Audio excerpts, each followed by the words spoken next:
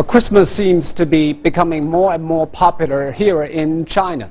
Unlike China's biggest holiday, Chinese New Year, Christmas is all about actually going out, seeing a movie, going to a party, most importantly, shopping, of course. On Christmas Eve, our reporter Tang Bo has been out and about in one of Beijing's busiest districts.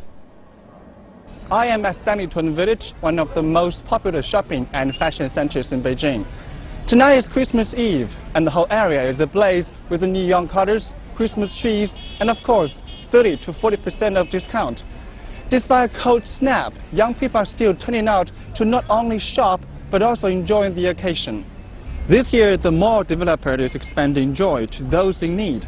Together with the charitable organization Power to Go, people are invited to snap pictures of any of the 4 sets of Christmas installations in the area and share the photos via certain social media platforms.